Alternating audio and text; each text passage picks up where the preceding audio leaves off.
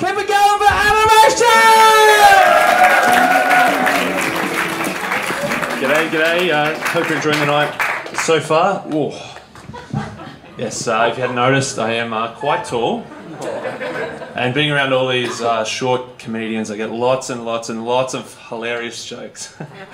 How's the weather up there? It's raining.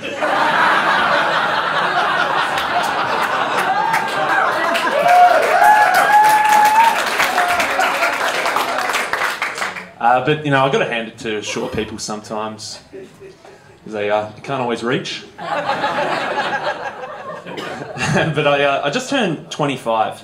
It's an important number for some important events. You know, if we go back to the year 1 BC, December, Jesus was born on the 25th. And for the first cricket joke of the night, March 2018, the Australian cricket died on March 25th. I've got a feeling you might hear a few cricket jokes later tonight. But the most confusing thing for me about that whole cricket fiasco was, okay, we...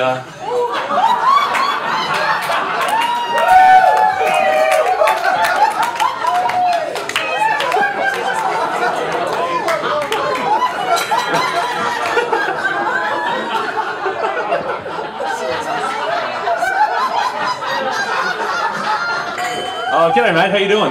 Thanks for coming. Can I get you guys anything? Like a watch?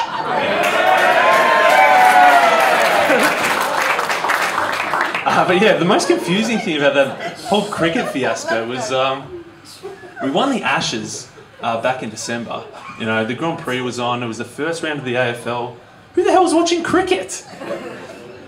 But I just turned 25 and it's an important milestone, but for the first time ever, I started to feel old. I started to see these signs of aging that I hadn't seen before. Like, you know, we've been doing this comedy course the last 4 nights.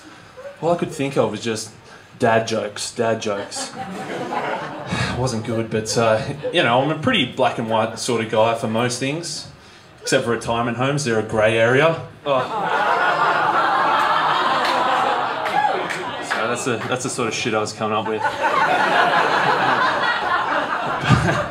But you know what's even worse than thinking of dad jokes is actually saying shit like that in real life to real people. Like I went to get a haircut after I turned 25. And then... Welcome back. I went to get a haircut after I turned 25. And the hairdresser said, you know, how do you want it? And I said, oh... You know, it doesn't matter, just do whatever. If I don't like it, it'll grow on me. Oh. It's not good. It's not good being old. When I was, you know, 24 and 364 days, I could do anything. I could go out to the club on a Friday night, drink and dance all night. I'd get home at 3 a.m. on Monday. And I'd walk into the office and the boss would say, geez, you're looking nice and relaxed, you know, nice relaxing weekend.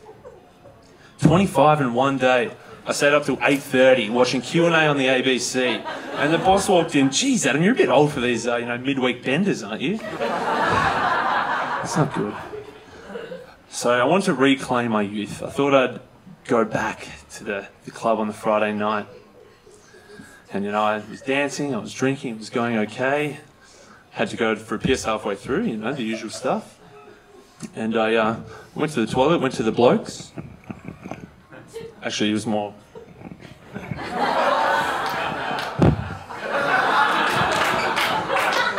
Been practicing that all day. But anyway, I was standing at the toilet.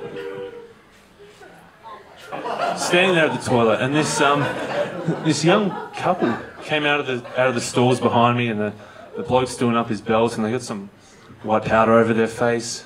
They just gave me this look of disgust, like, what are you doing in here for, you old man? And I thought, you know, I'm getting old. These young kids, this white powder. I don't even like Whiz Fizz anymore.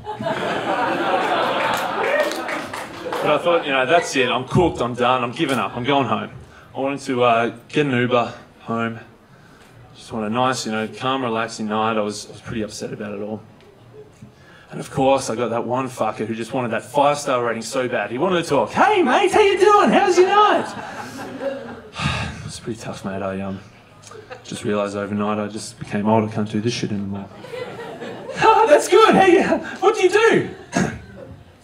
I'm a stand-up comedian. I make people laugh. Oh, that's funny. Tell me another joke.